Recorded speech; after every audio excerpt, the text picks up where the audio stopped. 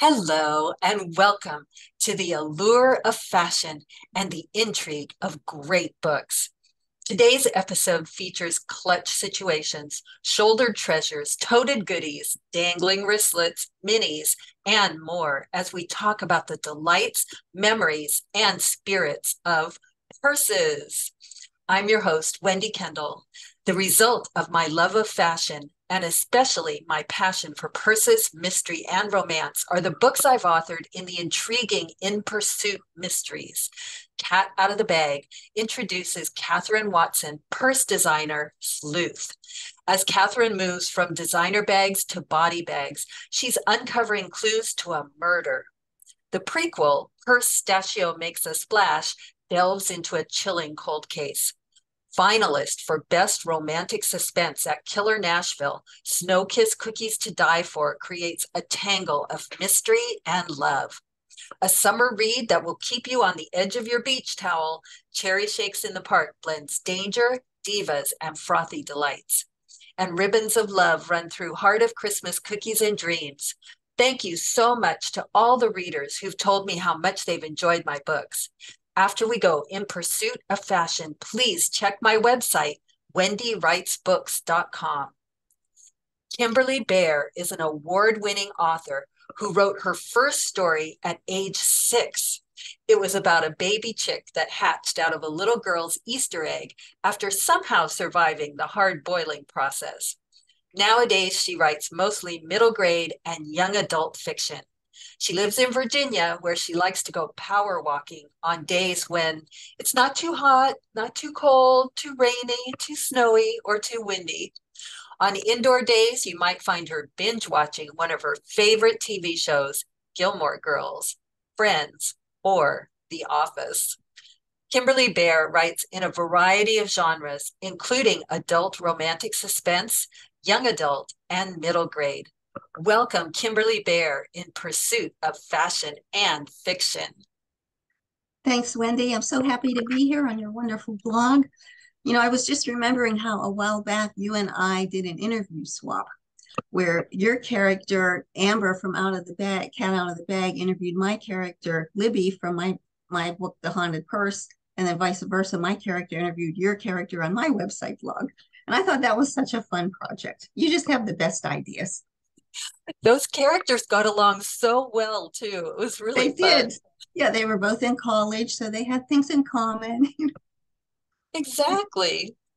Yeah. Well, Kim, your paranormal YA novel, The Haunted Purse, was a third place winner in 2021 National Excellence in Storytelling Contest in the YA novel category. Wow, that is really something.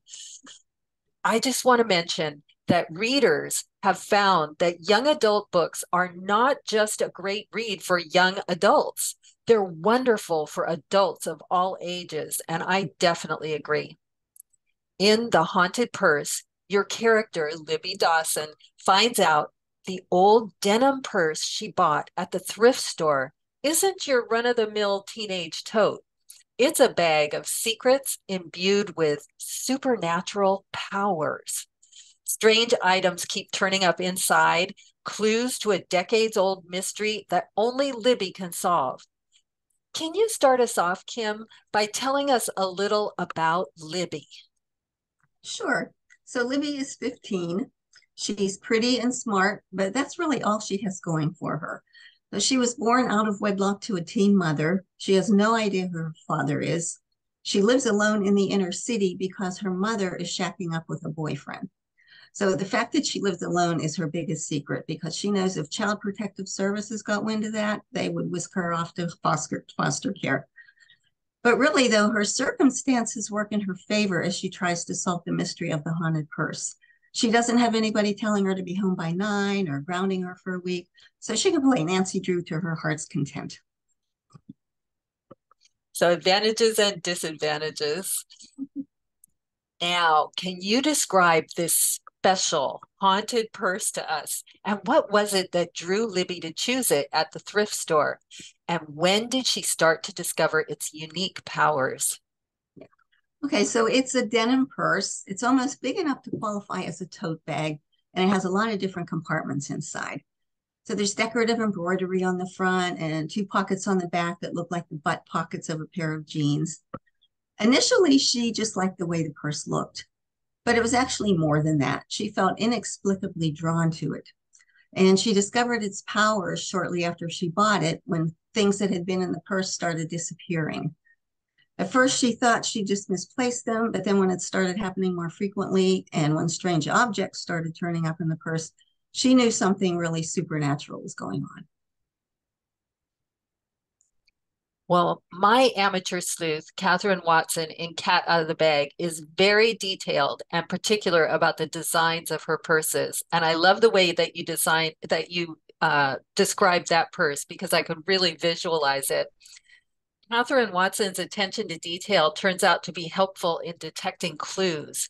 And the type of bag that a person carries also indicates personality traits that Catherine analyzes. My research about designers and about the history of purses has been just a fun hobby, along with my vintage and contemporary purse collection. And all that inspired my first novel. Is there a real purse that inspired you to write this story, The Haunted Purse, or something else? What was your favorite part of writing this story? Okay. Oh, yeah, this was inspired by a real purse. Okay, so what happened was I had taken my son for a college visit. We went to this college that was 3 hours away from our house, and we had a nice tour. We had this nice gentleman took us around, and it was time to go home. And I reached in my purse for my keys, and they weren't there. I always kept them in the same compartment, but they just weren't there. So I looked in all the other compartments and looked by the car and just couldn't find my keys. So we went back to the tour guide and told him I lost my keys, and asked if they had shown up in the lost and found. He said no. So he mobilized a whole bunch of students to just walk around the campus looking for my keys. So this was going on for 10 or 15 minutes. And then I thought, well, I'll just look in my purse one more time. And well, guess what? There were the keys in my purse. They were in a compartment where I didn't usually keep them, but I looked in all the compartments. I swear I did. So I had to go back to the tour guide, very humble. Guess what? I found them. Sorry, thanks, bye. We hightailed it out of there. And all the way home, I kept thinking about that. Like, how could I be such an idiot? The keys were in there the whole time. And then I started thinking, well, maybe something else was going on. Maybe some otherworldly being pranked me by hiding my keys. And I thought, I like that because in that version, I wasn't an idiot. And then later I started thinking, a haunted purse, that might be a good idea for a story. So that's where that idea came from. And I guess the most fun part of the story to write were just the parts where Libby started realizing something was going on, because it was fun to describe that sense of what the heck is going on here that I felt. So you could really describe it. That's Yeah. fantastic. I Yeah. love that. Well, Libby has a best friend, Tony. Can you tell us about her and their friendship and also Tony's reaction to the haunted purse? So Tony and Libby have grown up together in the inner city. They're best friends, but they don't always get along. Later in the story, Tony does something that devastates Libby, and she finds it hard to forgive. As for Tony's reaction to the purse, Tony's very practical. So at first, she doesn't believe that anything supernatural is going on. It's only when she sees for herself that something weird is happening that she finally acknowledges that the purse has powers. Ah, as an author, what is very important when writing a paranormal novel? But I think that writing a paranormal novel is kind of similar to writing science fiction. You're not actually creating a science around the scenario, but it all has to be plausible. It has to seem like something that could actually happen. So, for instance, in my story, the purse feeds off Libby's belief in it, kind of like Tinkerbell and Peter Pan. And its powers grow stronger as the story progresses. So I had to figure out what that escalation would look like each step of the way and make it believable. Would you treat our listeners to a reading from your book, The Haunted Purse? Sure, I'd be happy to. I have it right here. Oh, good. Okay. Okay, so this is after Libby realized something supernatural was going on, and And Tony finally agreed that there was. Tony asked, "Do you think we should tell my mom about the purse?" "No," I said. I wasn't ready to trust an adult, not even Tony's mom, nice as she was. "Your mom is like you," I added, practical. It would take a long time to convince her there's something supernatural going on. We went back to watching the purse. There was a moment when I thought I saw it twitch, but that might have been my imagination. "You could always get rid of it," Tony said. Donate it back to the thrift store." I considered that. I could, but I don't want to. Not yet, anyway.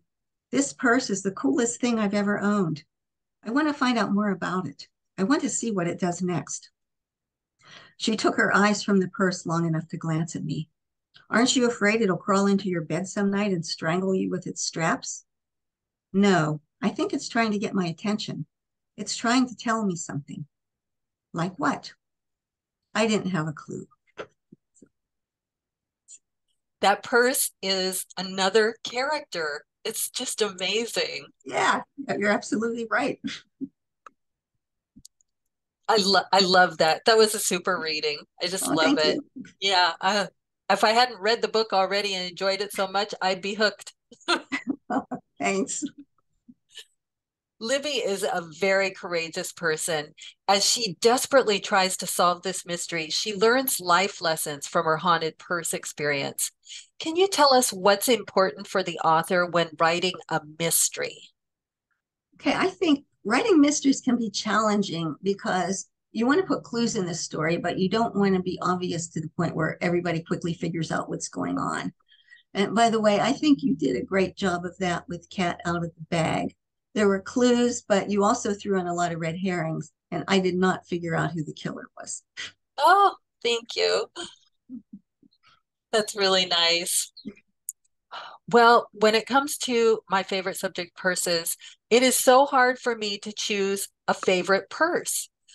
I like so many different styles and colors for different events, activities, outfits, and even moods. So many people, one of their favorite purses is because it reminds them of a loved one. One of mine like that is, I'm going to show it to you, this beautiful, see if you can see it. Oh, Isn't that wow. gorgeous with That's this, look at gorgeous. this chain. Oh, yeah. Very fancy. Yeah. And opens up to a satin interior. Oh, that is beautiful. And I not only love the look, but I also because I love it because it was my mother's what she called dressy purse. Oh, And I remember her dressing up for fun dates with my dad or for family occasions with this purse just sparkling. So wow. It still that's, looks like new. yeah, yes, it's treasured. Another fun coincidence with my mom is that one of her favorite purse designers was Prada, and that's one of my favorites too. So I wanted to ask you, what is your own favorite purse to carry? And maybe do you have a favorite design or designer, or do you have some kind of sentimental attachment? Yeah.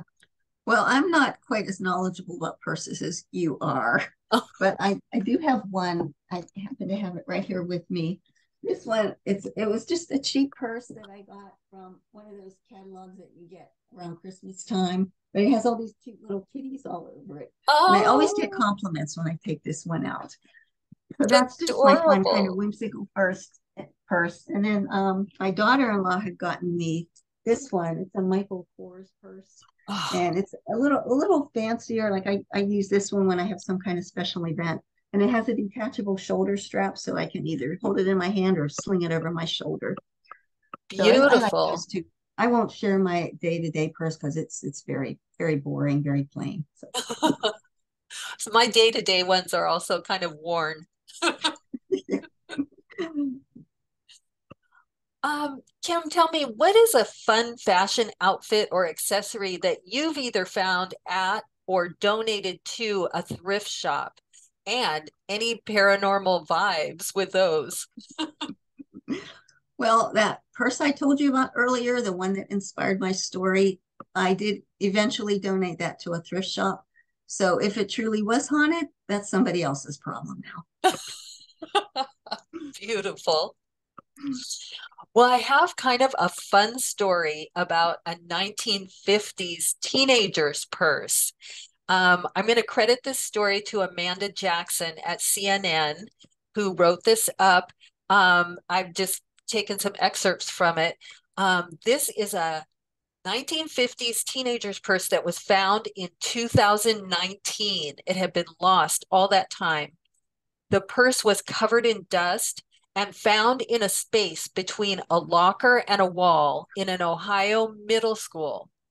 When it got cleaned off, it was a nice red shoulder bag.